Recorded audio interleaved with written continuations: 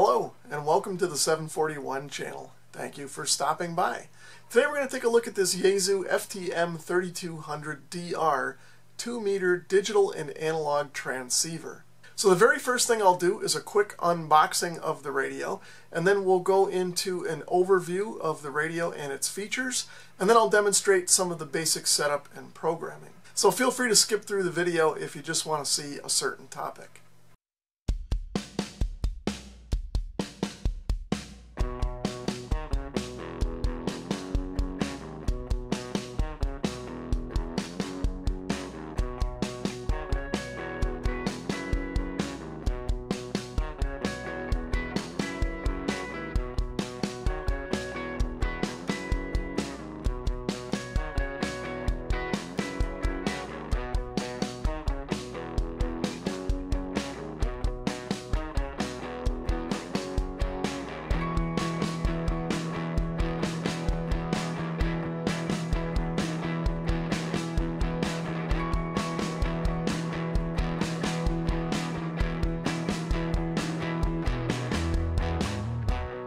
Before I connect the radio to the power supply, let's take a closer look at the radio itself. So of course we're taking a look at the front of the radio here. You can see we have the volume control, the display, the tuning dial, all of the function buttons here, the microphone connector.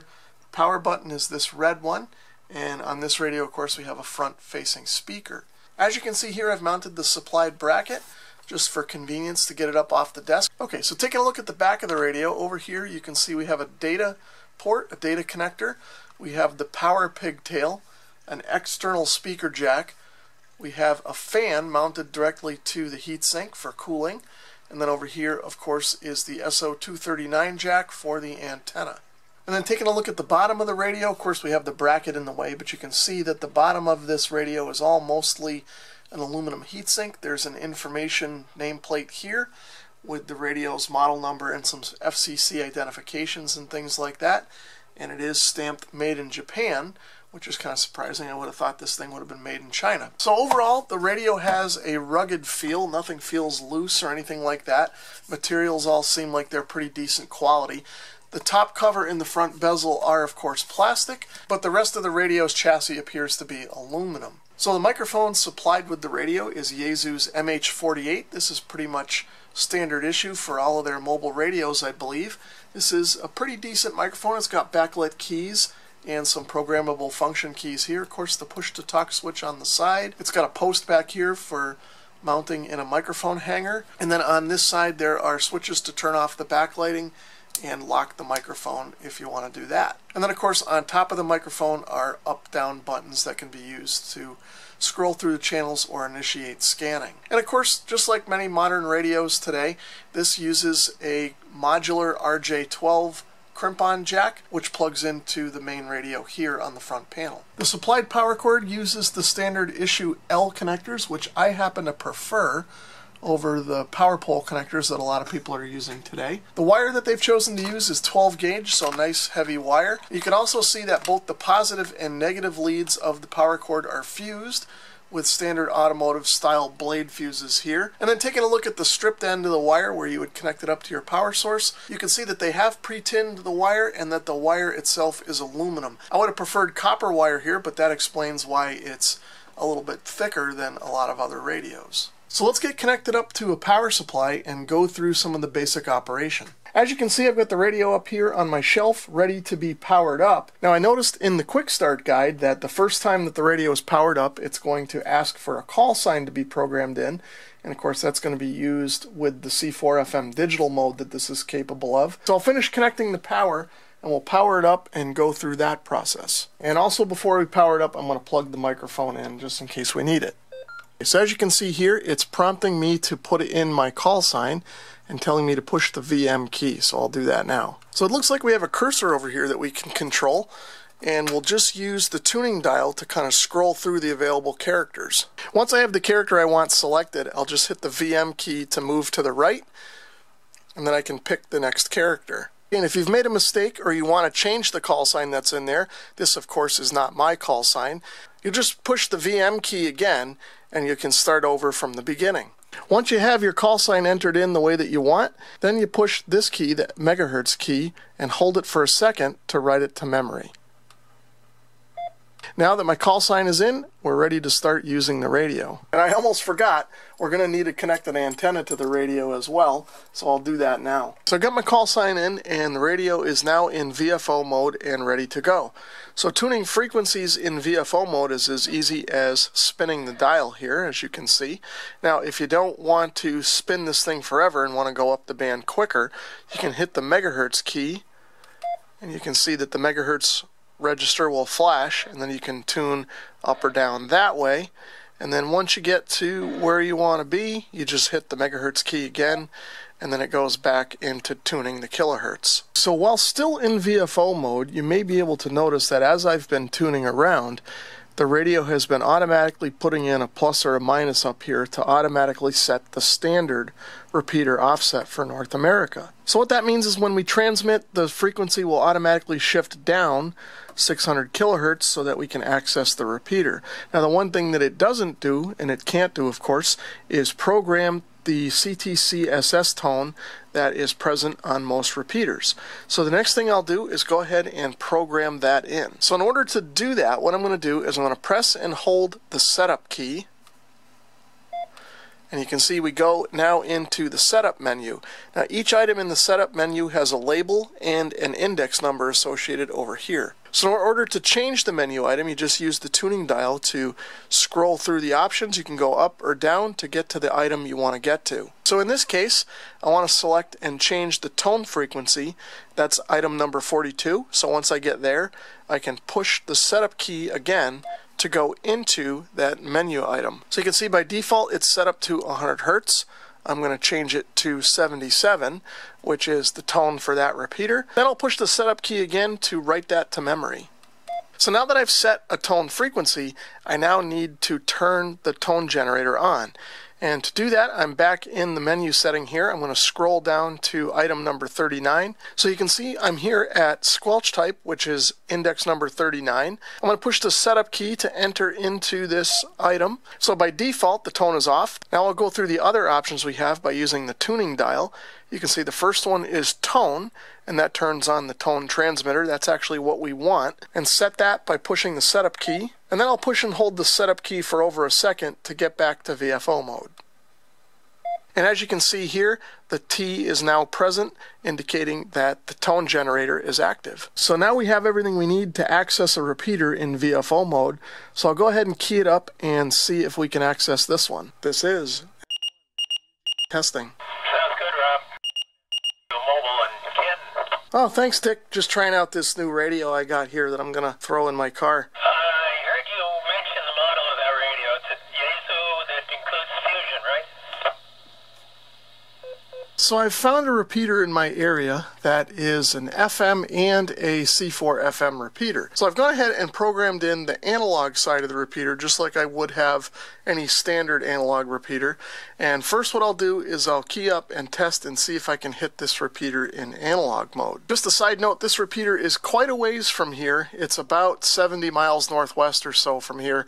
It's up on the highest point in Massachusetts, which is Mount Greylock, and of course I'm in northeastern Connecticut. But this repeater is famous for having a big footprint throughout southern New England, so I should be able to hit it in analog mode without too much trouble. So next up you're going to see some clips from a rather lengthy conversation that I had between myself and 3 other stations.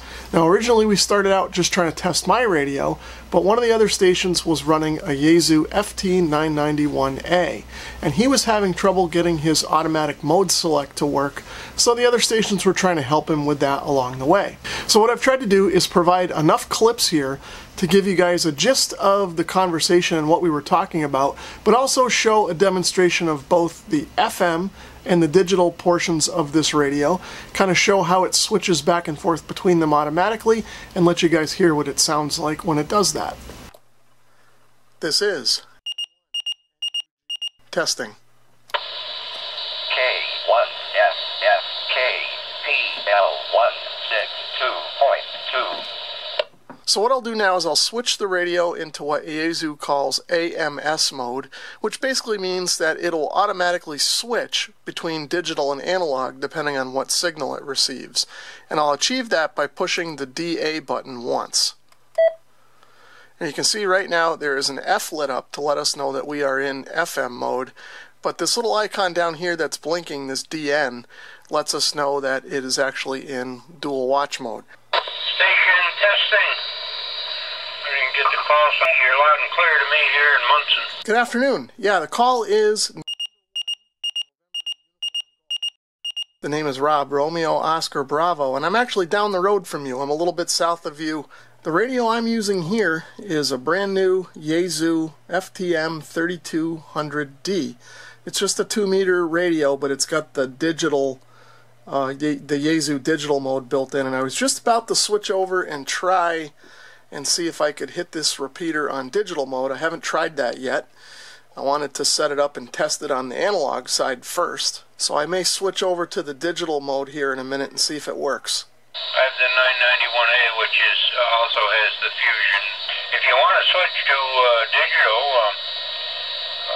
I'm doing nothing for a minute here, and we'll see how you make it.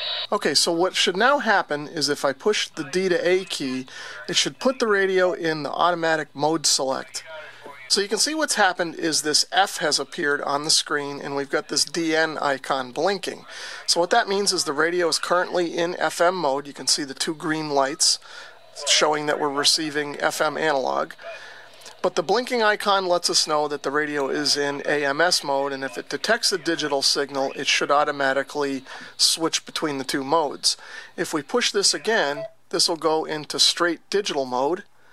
And you can see that the radio is receiving a signal, but it's not passing it. You can see the blue light is blinking, letting us know something is there on the analog side. And you can also see that the icon here is lit solid, letting us know it's in digital mode. But because the signal that's currently being received is not digital, it's blinking here to let us know that that's the case. So I'm going to go back over to the automatic mode. And then what I'll do is jump in here when these guys are done talking. This guy already said he'd test the digital mode with me, so once they're done with their conversation, we'll jump in on the digital side and see how it sounds. Okay, so now the repeater should cut over to digital because these 2 guys are switching over to that mode. Over to digital. See if you can stay there. All right, I know an NHT. Transmitting in digital. Doug, are you here? I'm receiving you either way, but for some reason or other, when I transmit, it doesn't. Of course, you have to transmit to me in digital before this will transmit back to you in digital. Right, I just did that. I just transmitted to you in digital. This is analog, but hold on, let me do it again. No, it's in digital when I have key, so it's not me. Doug, try keying up. Yeah, all right. Now I'm in digital, and I turned the AMS off, so I should be talking to you in digital mode. Oh, yeah. See, this is the problem I had with my 991, the one I bought from you. I couldn't get it to work properly. And this is the same thing it was doing for me.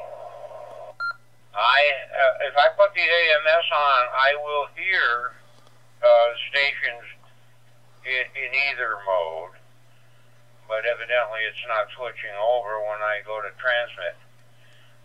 So, you know, when people are in digital mode, if I'm in just straight FM analog, it just makes a whole bunch of crazy noise, and so I switch over to C4FM, and I can hear them.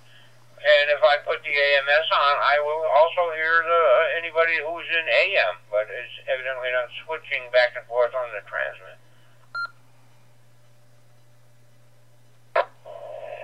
You know, it's strange. Not only is your radio doing what I have issues with the 991, but your menu setting is also set up like a 991 and not a 991A.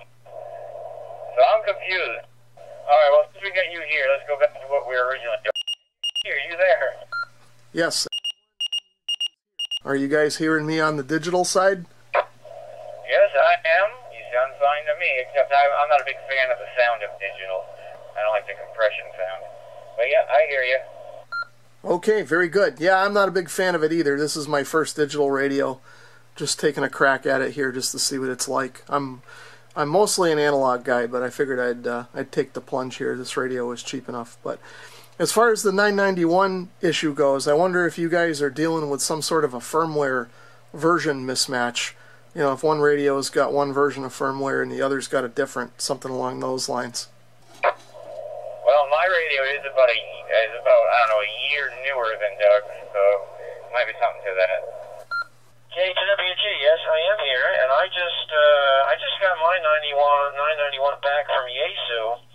I had to have a final replaced, and they did a firmware upgrade, and even though my book says 92 is the AMS menu, now on the radio it's number 90. It is menu 92, but I can't seem to get the thing to automatically switch according to what it receives. As long as I leave the AMS off and stay in C4FM, everything's okay. But if I want to go into AM, I gotta switch to AM. You know, I mean to FM, analog mode. Well, yeah. So that's interesting. I don't know who said it might be a firmware issue, but it looks like it might be. Because my book that came with the 991 says it's menu 92, but now that I got the radio back from Yaesu, it's actually menu 90. But it seems to be working fine. I'm using an FTM-100 right now, but while you guys were talking, I turned the 991 on. It is set at auto, and it seems to be working okay. KWG. Okay, well, Rob, I don't think I'm a lot of help to you. You just got more problems and you're trying to just try out that new rig. Anyway, I'm going to jump out of here, guys, and I'm going to go look in the manual a little bit and see if I'm doing something wrong. It could be operator error, fellas. Okay, I'm going to get out, and you guys can carry on. This is N1, AND. Analog, okay. K1FFK.